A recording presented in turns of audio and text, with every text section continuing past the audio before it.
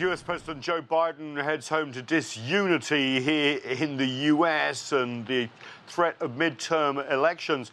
Really, he displayed, at least on the surface, unity with allies in East Asia, finishing off his Asia tour, his first of his presidency in the Republic of Korea and Japan, with a meeting of the so-called Quad, the Quadrilateral Strategic grouping that is, of course, Japan, and Australia, India and the US, and at least on the surface, really highlighting this grouping, which essentially is designed to push back on China, pledging to keep the sea lanes open in the East China Sea, the South China Sea, also rhetoric about supply chain moving away from certain areas. Yes, China is part of that.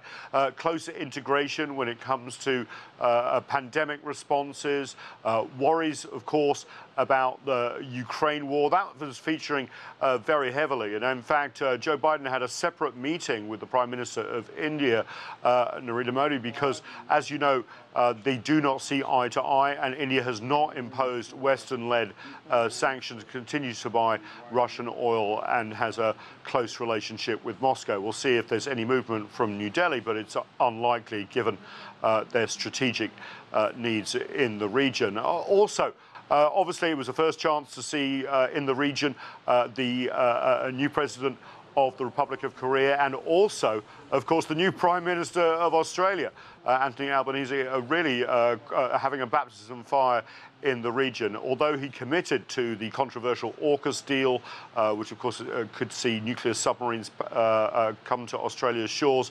it's too early days, and we do expect a dampening down of the rhetoric, at least towards China, from Canberra. Nathan King, CGTN, Washington.